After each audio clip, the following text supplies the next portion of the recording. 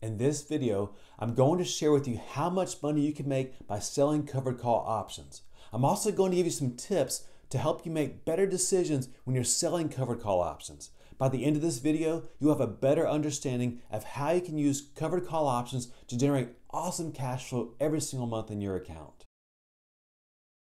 Hello everyone, and welcome back to My Life of Learning. My name is Randy Perez. Please know that I am not a financial advisor, and this video is not meant to be investment advice of any kind. I am, however, a 22+ year stock and option trader as well as real estate investor. Selling covered call options against stock that has been assigned to us is one of our favorite ways to generate cash flow in the stock market. I'm going to share with you several little known tips you can use to consistently generate cash flow every month on your covered call option positions. And stay tuned in until the very end of this video, where I'm going to share with you where you can find information on the best way to roll out your covered call options. Before we get started, I just ask one thing of you.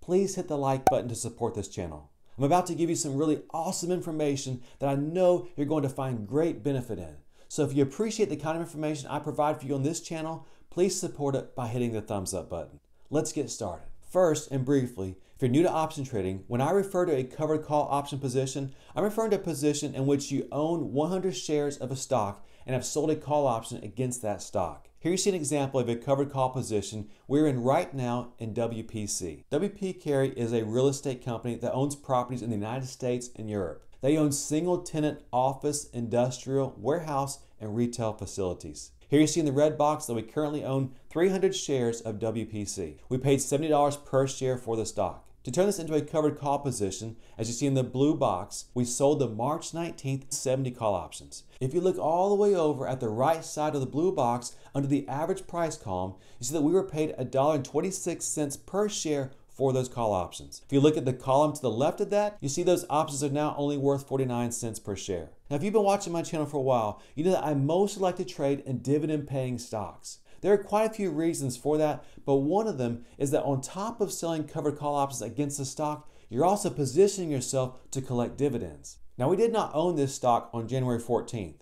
But as you can see here, if we had owned WPC on the ex-dividend date, which was December 30th, then we would have received $1.04 per share for the quarterly dividend on January 15th. So the first tip I'd like to share with you is that when it comes to covered calls, consider doing covered calls in dividend-paying stocks. They tend to be more stable stocks, and they also will give you that extra cash flow bonus every time they pay a dividend. Some of the covered call positions that we're in, they actually pay monthly dividends. If you have multiple positions on at a time, it's amazing how fast those dividends can add up. But how do we know when it's the right time to sell a covered call option? Here's another stock that we have a covered call position in. That's the CME Group. The question is, if you own this stock already, is it a good time to sell a call option in CME? The answer is absolutely. Let me show you why. Here you see the daily chart of CME. In the top right-hand corner, notice where the white arrow is pointing to. As you can see, CME has advanced nicely from around 180 per share back in February to where it's at now, right around 210 per share. But notice over the past 5 trading days, CME has kind of stalled out and really hasn't gone anywhere. In fact, over the past 3 days, the high for that day has been progressively declining as compared to the high of the previous day. Let's now look down at the volume section at the bottom of the chart in the white box. As you see here, the volume has been dominated by strong up days. However, notice that about 7 days ago, volume peaked at 2.5 million shares. Since then, volume has been decreasing. Also notice that 2 of the recent volume bars are actually red because they were down days. By looking at the candlesticks up top and the volume at the bottom, it helps us know that the upward momentum in CME has begun to fade. As such, we expect CME to come back down to test its previous support, which will probably be around where you see the white line, the previous wave's high, around 195 per share. But for the purpose of our discussion here, is it a good time to sell a covered call option? In my opinion, it absolutely is a good time. If CME's upward momentum has stopped and it tries to retrace some back down to 195, then this would actually be the perfect time to sell a covered call option. Of course, we don't know for sure what's going to happen, but we do know by looking at some of the technical indicators that the odds are in our favor that CME will at minimum hang out where it's at for a while and trade sideways, but more than likely, if momentum stays weak, it will decline and try and find support at that previous high around 195.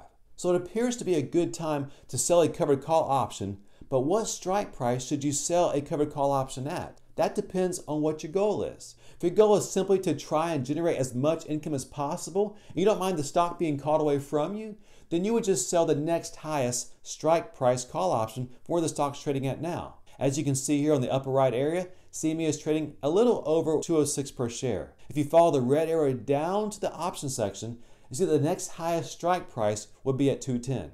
Now look all the way over to the left of that, and in the purple box, you see that the 210 covered call option is going for between $6 and $6.70 per share. So you should be able to get around $6.25 per share for selling that covered call option. If you bought CME stock at its current price of $206.68, that $6.35 would pay you a 25.5% annualized cash-on-cash return. That's a pretty good return. Personally, I'd be happy with that. But let's say that you did not want CME to be called away from you. Let's say that your goal was just to pocket some extra cash but keep the stock. What strike price should you sell your covered call option at? Let's go back to the chart. It looks like the next area of resistance would probably be where the white line is up top, around the two previous highs from July of 2019 and February of 2020. That'd be right around $225 per share. So if your goal was to keep the stock, you want to sell a covered call option now since the upward momentum appears to be fading, and you want to sell the covered call option at the strike price right at that resistance of $225, or the one right above that, which is $230. As you see here, if you look out to April, there actually isn't a $225 strike call option, so you would sell the $230 strike call option. That option is going for between $1.25 per share and $2 per share. So if we go in the middle of that at $162 per share, that would give you an annualized cash-on-cash return if you bought the stock at its current price of 6.5%. That's not a great return. But keep in mind that you're selling a covered call option that is 11.3% out of the money. When you're doing covered call options, you just need to decide if you're okay with the stock being called away from you, or if you'd rather not have that happen. You get more for the covered call option if you sell it closer to the current strike price. However, if you don't want the stock to be called away from you, then you're better off selling a covered call option at a strike price just above the next highest resistance area, and preferably 7 to 10+% out of the money. That will put some cash into your pocket right away and give your stock room to go up while you let time decay eat away at the option you sold, so you can do it all over again the next month. And all of this while holding on to your stock. If what I just talked through was really useful, then I would love it if you just give this video a like. Just bump the like button.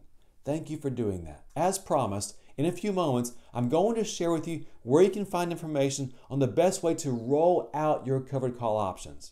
But if you'd like to get an alert as soon as we make trades, similar to the trades I just talked through, consider the benefits of becoming a patron at the link in the description below. At any one point in time, we have on around 30 to 40 different option positions. Some of them are short puts and others are covered calls. On a weekly basis, we also buy stock outright in our retirement account. If you become a patron, you get an alert every time we make an outright stock purchase or sell puts and covered call options in our trading accounts. At the beginning of this video, I told you I was going to share with you where you can find information on the best way to roll out your covered call options.